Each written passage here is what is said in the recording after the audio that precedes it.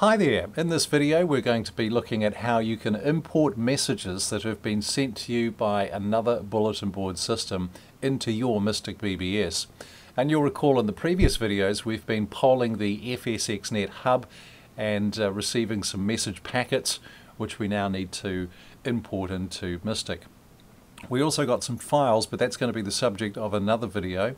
But these are just purely message packets that could contain echomail, which are public messages that are shared between various message boards across different bulletin boards, or it could be netmail, which is a private message that could be addressed directly to you, and that's the subject of a different video. So to start with, I just want to show you into the Mystic directory, and a couple of things to point out to you. The first is that I've added copies of the old pkzip and unzip executables into the directory, just so that Mystic's got those to unzip and zip files if we need to. That's something I suggest you do, and it can catch people out sometimes if they don't have that in there. The other thing I've done is I've added another INI file that we'll be using with MUTIL, the Mystic Utilities program. Remember, we have these different INI files that we can set up for different functions, so I've created a separate one called MailN.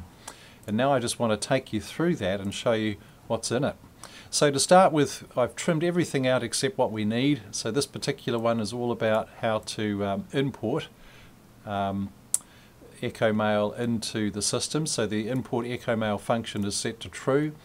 The logging side of things is the same as the previous INI file, so I've kept all of the settings the same for logging. And then down in the import echomail stanza, I've enabled a number of functions. Now the first thing to explain is the idea of duplicate messages, or dupes. So what happens is a publicly posted message on a bulletin board somewhere can pass between a number of systems before it ends up at yours. And if you're connected to a number of bulletin boards, it's quite possible that you'll end up getting the same message sent to you twice because it's come through different paths, different routes. Obviously you only want to import the message once. Mystic is smart. It will recognize that it's seen the message before, and it can do a couple of things. Firstly, it will drop the message and not import it, and you may never see that message again or know about it. Or if you do want to see the messages that it's detected as duplicates, what you do is you set up a dedicated message board, which I just call Dupes, and then you point to it using the settings in this INI file here, in this section of the INI file. So the first thing I'm doing is I'm saying the duplicate message board, or the index number for that board, is number 5. So I want Mystic to retain copies of these duplicate messages, just because I'm curious. Now if I open up the Mystic config program and show you what I've done, I'll go into editors, into message base editor, and you'll see now that I've created a 5th message base, which is a local base. So and that's important. It must be local if you want to use this feature. And I've just called it Dupes. Now see how down the left hand side it says ID 5? Well, that links back to this bit here. Dupe message index equals 5. The other thing is the next setting, which simply tells you how big the database should be that it retains while it's tracking all of these duplicates. So at the moment I've wound it right up to around 240,000 messages. Now back on the message base side of things and the configuration, if I press enter, I'll show you what I set. So I have a name that I just called Dupes. I set an echo tag Dupes as well, which I'm not sure if that's needed, to be honest. The file name I've just called Dupes, so you know what the actual file is on the hard drive. And in the access strings, I've put in a little % sign. Now what that does under the list access is that means not, never. And in other words, you won't actually see the Dupes base displayed if you're logged in and looking at it as a member of the bulletin board. If you do want to actually look at the Dupes base and see what's inside it, then you'd change that to maybe S255, maybe give it a group number. But if you just want to tuck it away out of sight, then just put that little % sign in. That's my top tip for you for today. The base type is local, and that's really important. And I think I've also just gone with the default max messages and max message age here. Again, look up at this section here. You can see it says ID 5. And that's just important that you use the correct ID number in the INI file. So with that done, that's those two sections of the import echo mail. The next one is to talk about whether packets that are coming to your bulletin board from what's known as unsecure systems are going to be tossed into your message bases when it runs this. Now, an unsecure system is really one that you haven't set up as a known echo node. And if we look in the Mystic directory and we go into echomail.in, firstly, here are some packets that have arrived from a system that we know, which was the FSX hub. And you know, when I ran Fido poll, they landed here because we knew this system existed.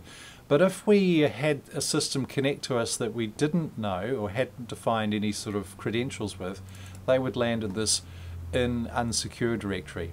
Now, it is up to you whether you set the figure here to true or false, but that will determine whether or not Mystic's going to ingest those messages. I think as a rule this applies to echomail, the public messages, but if it's netmail, which is the private message, even if it landed in insecure, I think Mystic would ingest it into your bulletin board because you need to be able to receive mail.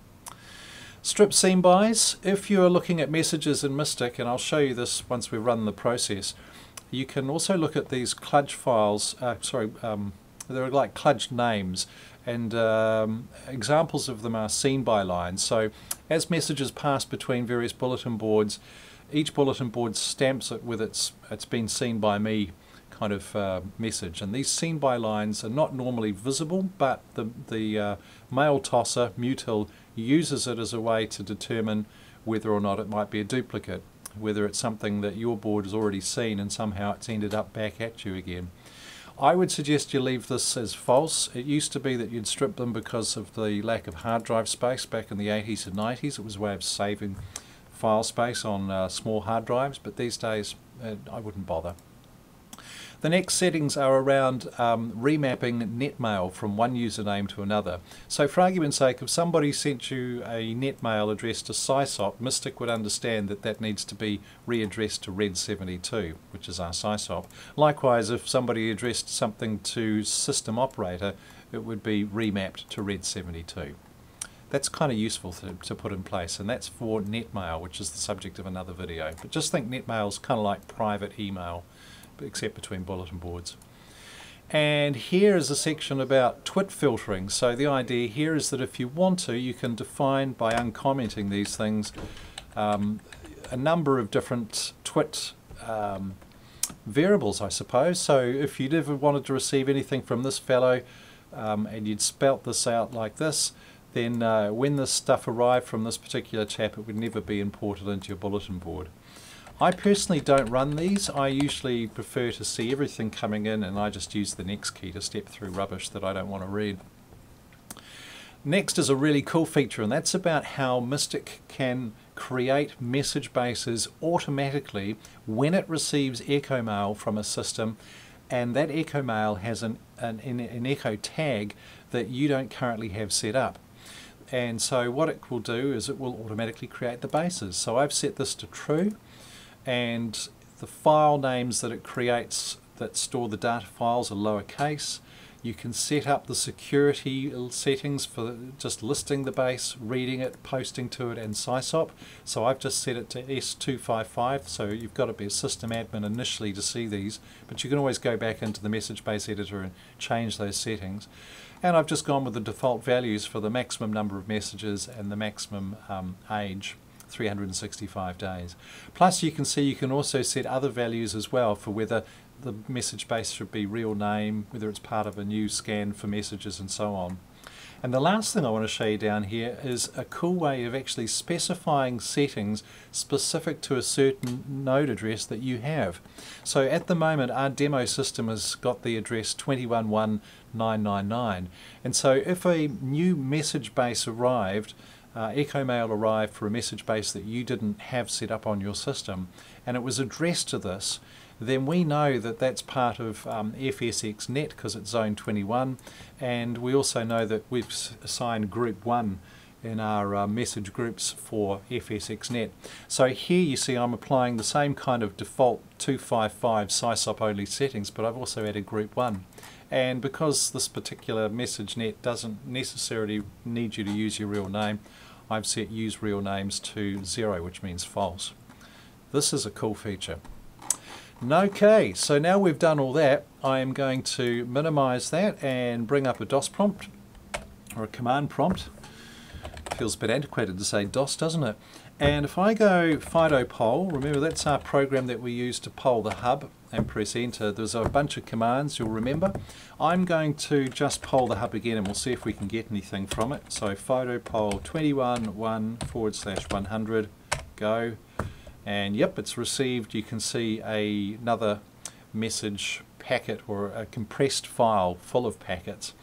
Now we're going to run, I'll clear the screen, MUTIL MailN. Here we go, fingers crossed. And magic is happening, look at that. Wow. Okay, so now we've imported echomail and 103 messages have just landed in the bulletin board in a blink of an eye. And if I just go back to the file manager and go into the logs, this is always good to look at. So let's look at our MUTIL log. And if I just scroll down a little bit, you can see what's going on. So it's running the import echomail process. It's looking at the directory, it's extracting from the compressed file a whole bunch of packets, and the first one it's found is this one, and it's from the hub 21.1.100. It's addressed to our system 21.1.999. It's got the echo area tag for fsx_gen, which is the message base we set up, and it's importing message number 1.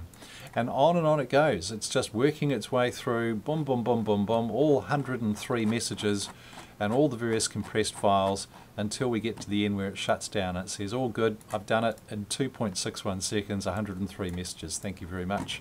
Thanks for coming. Have a good day. So, shall we log in and have a look, just see what that looks like. I'll fire up a copy of the bulletin board local login. I'm Red72 and my password's 1234. Don't tell anyone, will you? Press enter. I'm a system operator, so it's asking me if I want to log in secretly or not. I'll just say no. And I'm straight into the main menu because that's how I configured things for this demo. If I go M for the message menu, and I'll go J to join a group just because I can.